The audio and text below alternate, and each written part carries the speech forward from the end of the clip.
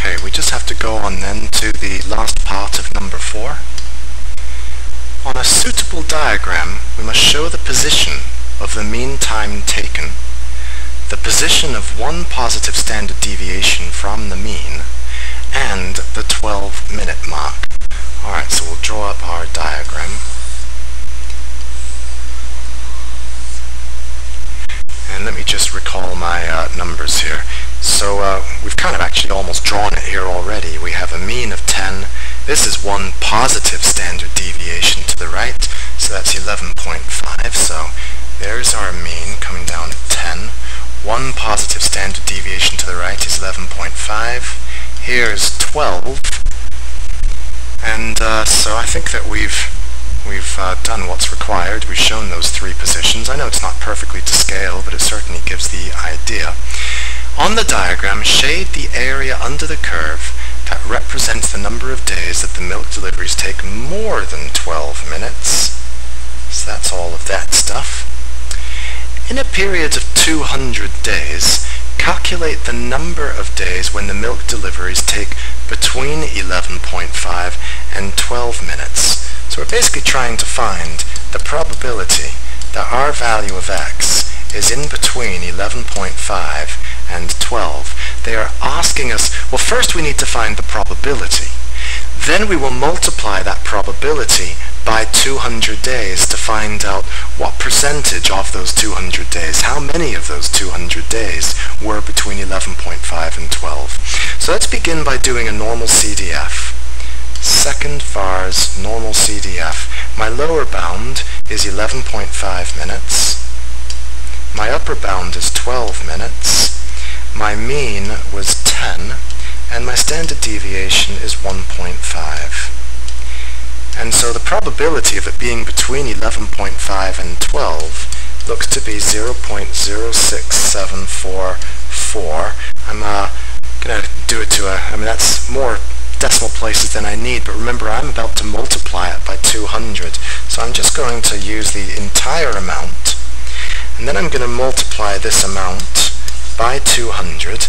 So I'm really saying that if this is the probability of it occurring once, let's multiply that probability by 200 to find out how many of the 200 times it happened.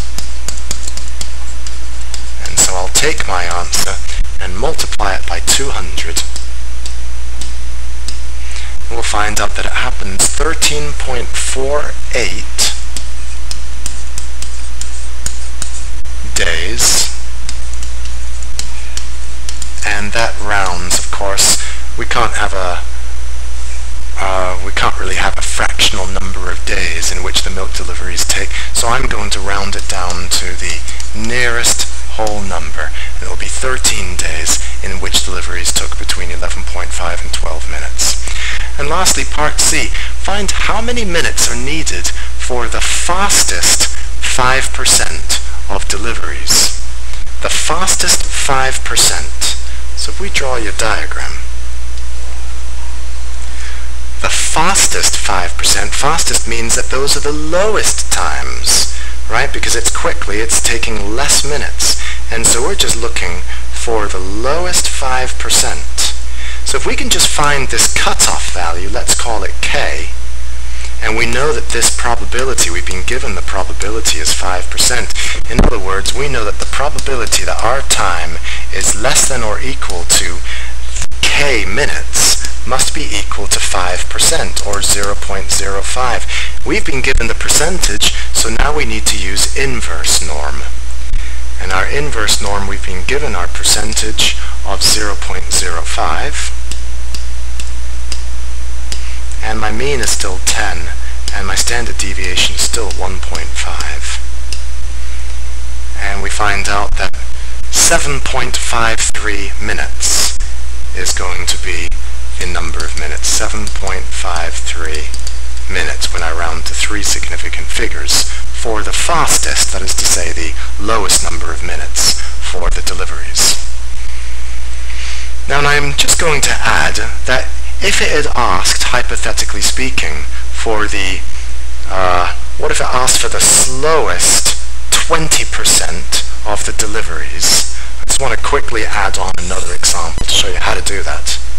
So So if we had the slowest 20% of the deliveries, then we've got here, so remember that this is 10.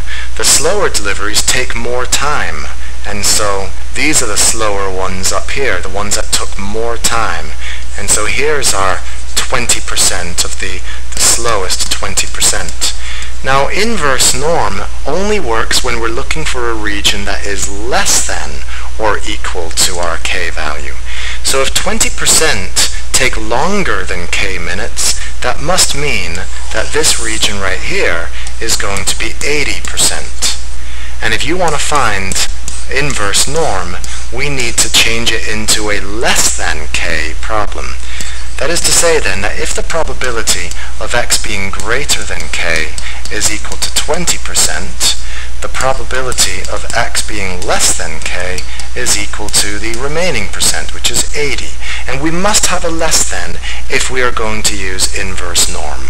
I know this question wasn't part of the problem, but I think it's worth reminding you that if you do have a region that is greater than, we must find the other amount of percent, the remaining percent, before you use this value in your inverse norm of 0.8 and so forth.